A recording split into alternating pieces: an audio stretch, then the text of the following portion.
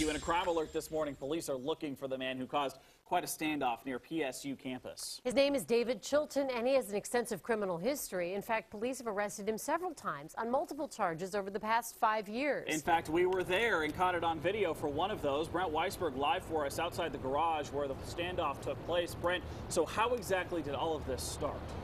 Well, according to Portland State University officials, David Chilton approached one of their security guards, actually pulled out a gun, and then came into this parking garage.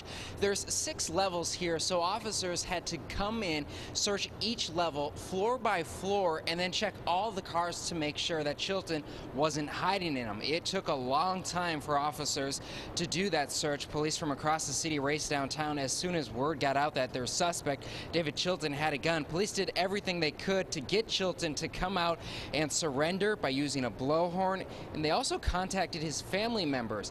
Police shut down several blocks as the Special Emergency Reaction Team, also known as CERT, responded to the scene.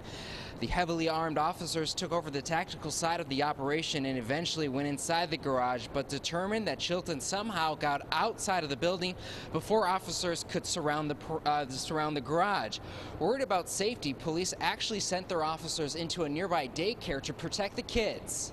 I was nervous, and especially we knew that, there was a person with a gun, but we didn't tell any of the children that's going on. The adrenaline's wearing off, and it's just relief, and now it's just ready to go home and just rest.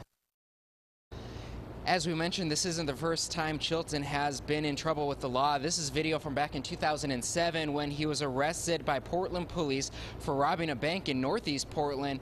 After that robbery, he stole a city-owned Jeep and was caught on the MAX train disguised with the bag of money. Police say David Chilton should be considered armed and dangerous. Again, police have not been able to find him.